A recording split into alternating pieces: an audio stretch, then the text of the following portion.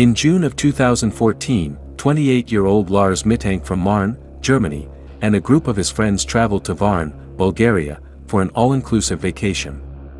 Mittank's friends would return home safe and well, but Mittank would vanish under extremely peculiar and bizarre circumstances. Almost a decade later, the whereabouts of Mittank remains a perplexing mystery, one which has completely gripped the internet.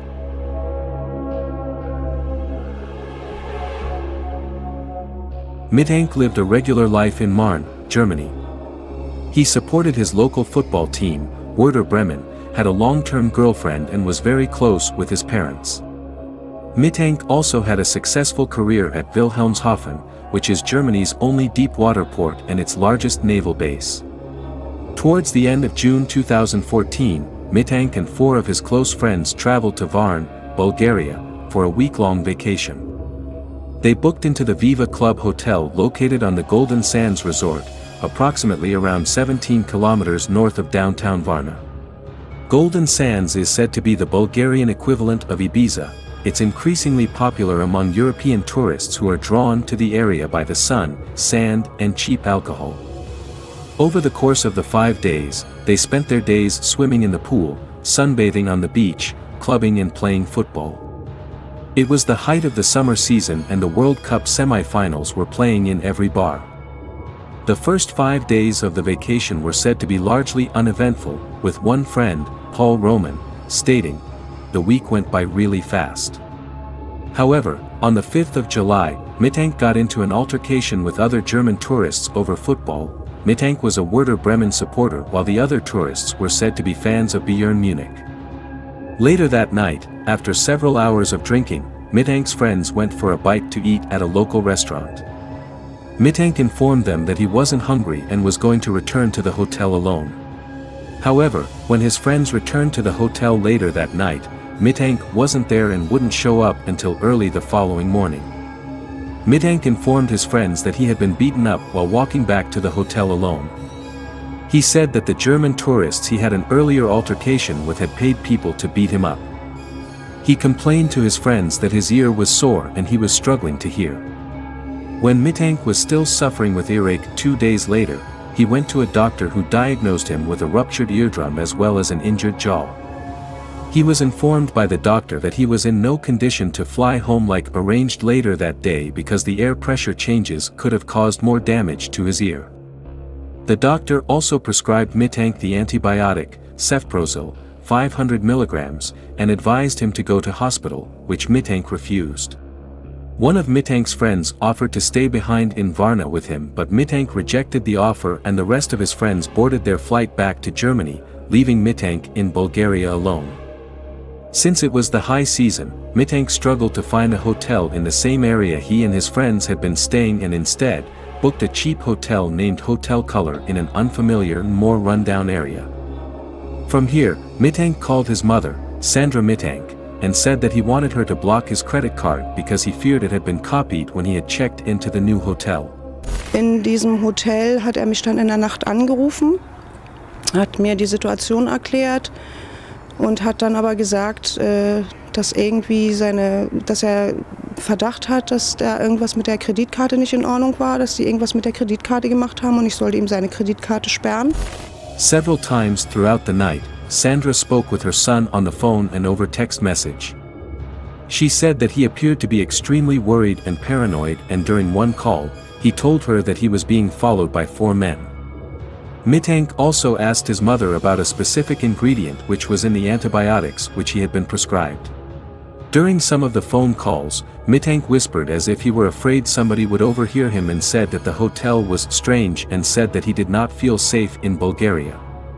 Surveillance footage from inside Hotel Color would capture Mittank pacing up and down the lobby. It also captured him constantly looking out of the windows and even hiding in the elevator. It was apparent that he was terrified of something or someone, but the only suspicious person ever captured on the surveillance footage was Mittank.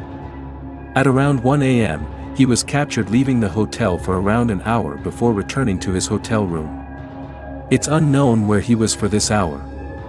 By the following morning, Mittank had become so paranoid that he decided he would try and fly home. Sandra had booked him a flight for that afternoon and also purchased him a bus ticket in case he was unable to fly. She also sent him 500 euros, which he never withdrew. He caught a taxi to Varna airport where he was captured on surveillance footage entering the airport. He was carrying a backpack and a travel bag. From here, he went to the doctor's office in the airport to find out if he was able to fly. Dr. Kosta Kostov later said that Mittank was acting really nervous and erratic. He shared his fears with Dr. Kostov about the antibiotics that he had been prescribed. Mittank's ear was examined by the doctor and he was informed that it would be safe to travel that afternoon. However, a construction worker then entered the doctor's office and Mittank became overwhelmingly terrified. He mumbled, "I don't want to die here. I have to get out of here," before jumping out of his seat and fleeing from the doctor's office. He was captured on surveillance footage again running through the airport and out the front door in a frantic state.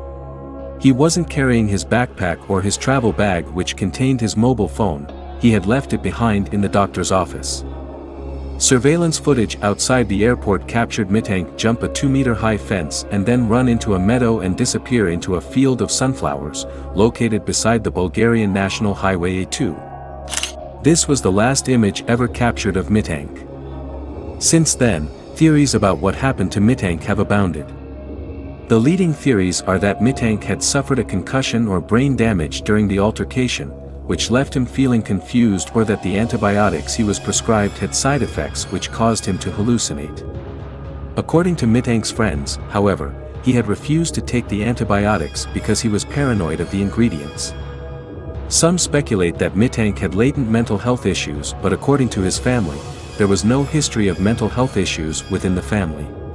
Others theorize that Mittank had taken illegal drugs and suffered from a bad trip, but according to friends and family, Mittank did not take drugs.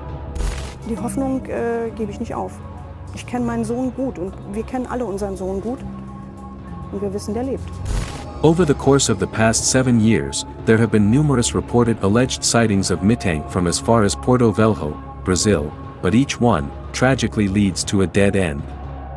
Mittank's mother, Sandra, has never given up searching for her lost son. She strongly suspects that the injuries he sustained in Bulgaria caused him to lose his memory and ultimately resulted with him ending up homeless. She has been extremely proactive in the search for her son. She hired a private investigator who searched for Mittank in Bulgaria and has appeared on television in both Germany and Bulgaria multiple times. She continues to post updates on the Find Lars Mittank Facebook page and prints out thousands of missing person flyers. While so much time has elapsed since Mittank vanished and there has not yet been a credible sighting of him, Sandra still holds out hope that one day, she will find out the truth about what happened to her son. There's a good chance he'll come back. He just needs my help. Thank you so much for watching the whole video. If you had fun or learned anything, do me a favor, like, subscribe, comment, share.